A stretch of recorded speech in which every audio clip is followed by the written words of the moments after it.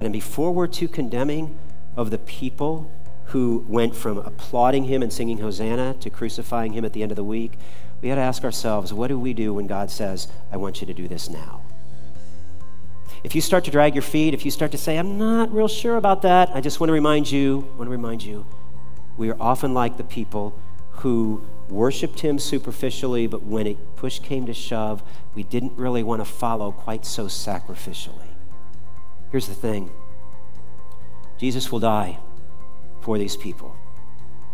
He will die lovingly. He will die sacrificially. And they will regret, Luke says, they left the crucifixion beating their chest. When the lights go out, they're saying something happened and I think we did the wrong thing.